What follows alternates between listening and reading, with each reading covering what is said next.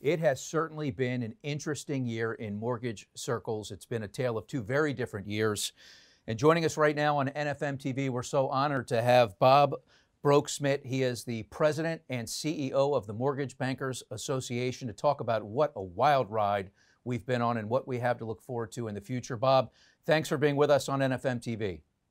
Thank you, Greg. I'm delighted to do it. Well, let's start with about mid-March, when margin calls were coming left and right and mortgage bankers were on the ropes.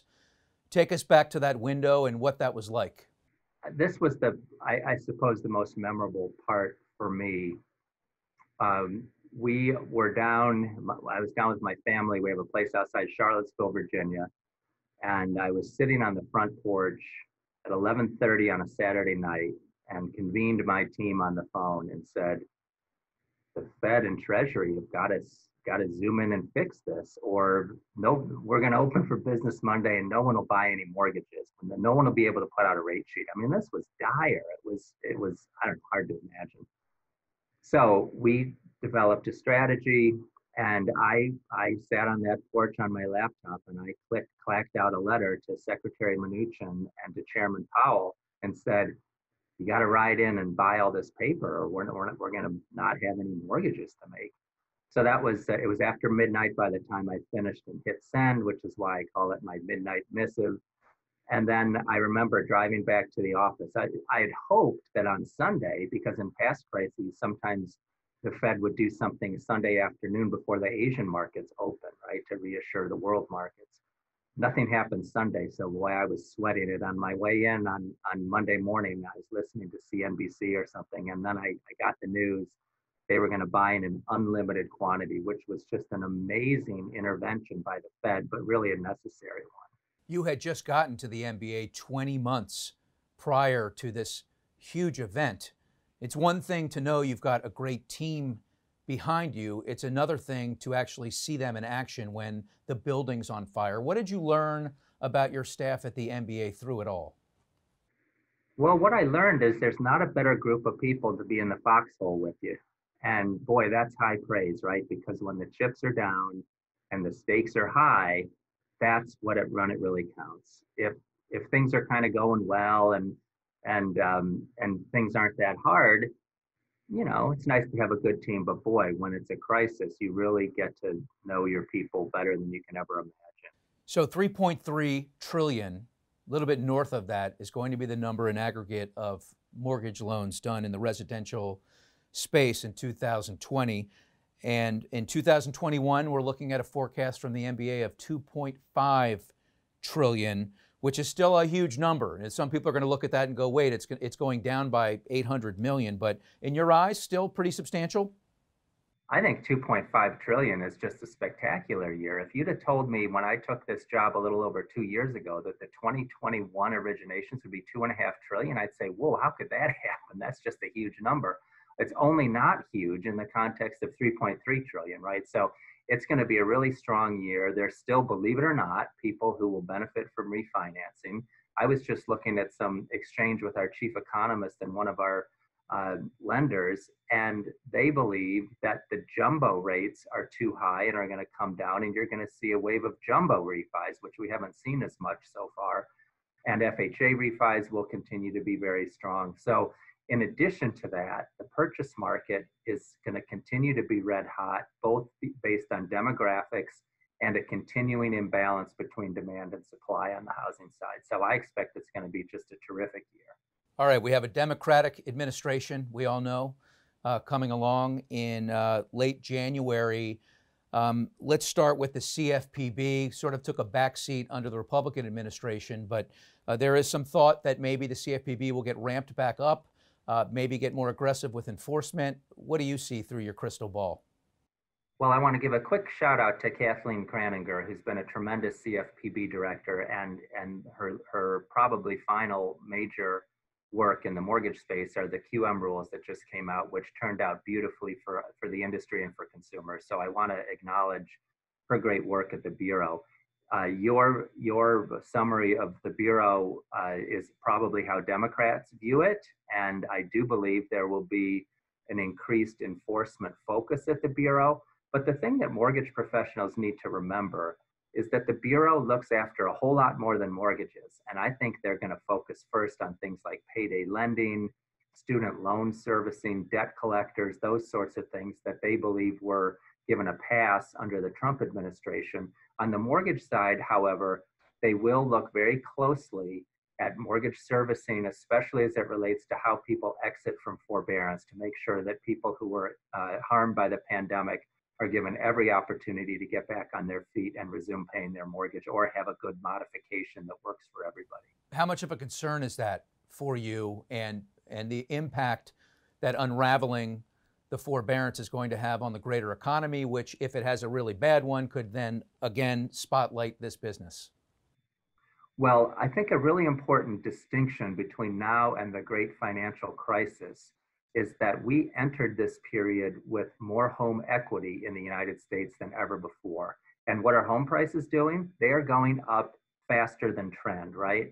So even people who have ongoing hardship from the pandemic and are not able to get back on their feet should be able to sell their homes and move on without having any sort of loss, right? Because of course, some people in some areas won't have equity, but most people will have some equity.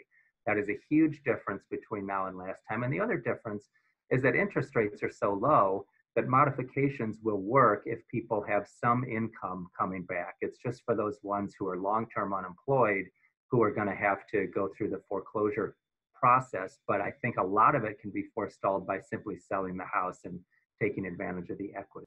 All great points and great insight. How about the 50 basis point refi fee? That was kind of rolled out, a knee jerk. There was huge pushback. I'm sure with your help, the association's help, you were able to get that delayed. Is that going to be around for a long time, or do you foresee you being able to fight that battle again once a Democratic administration takes over? I was especially bitter about that fee for a whole lot of reasons, including the timing, because it was announced in the second week in August when Washington is supposed to be completely shut down, and I was flying out to Montana. And so I was really bitter about it for a lot of reasons, but that was one of them. And as you saw, we mobilized immediately because that, as I was quoted on NPR during that was absurd at every level. That's the clip they chose to run from our interview. And so the concept itself was terrible, poorly explained. And the timing of it, rolling out with just 2 weeks notice, which would have cost our industry hundreds of millions of dollars in locked loans that you couldn't pass the fee along to the borrower, was just absurd and unprecedented. So we went crazy. I personally had 9 interviews in one day, to the point where we got the White House to publicly distance itself from its own appointee on that. And I'm particularly proud that I negotiated directly with the FHFA to exclude borrowers who could least afford this fee. And that's what led to that exemption for people who have loan amounts of $125,000 or less, and for the Home Ready and Home Possible programs, which are geared to borrowers at 80% or less of the area median income. And they are permanently exempted from this fee. Fannie and Freddie, what's the future look like? Are they ever coming out of conservatorship? Well, we're 12 years in, which is just, I mean, you know, that sounds normal to us, but that's crazy that we're 12 years in, right? And we have just, within the past couple days, written a letter along with the American Bankers Association, the National Association of Realtors, and the National Association of Home Builders to Secretary Mnuchin saying, look, we are not for an endless conservatorship, but we are also not for a rush to the exits that could upset the mortgage markets in the midst of a pandemic. And we think our recommendations are being heard loud and clear. Secretary Mnuchin has just recently said he has no intention of having them released between now and the inauguration. So the Biden administration, I think, will focus on the affordable housing mandates for Fannie and Freddie. And we will have a new team on Capitol Hill, a new chair of the Senate Banking Committee. And we expect that, believe it or not, GSE reform will be on the agenda once again. So it's a long road, but it's so important to our country that we have to do it carefully. What did you learn from all this, Bob?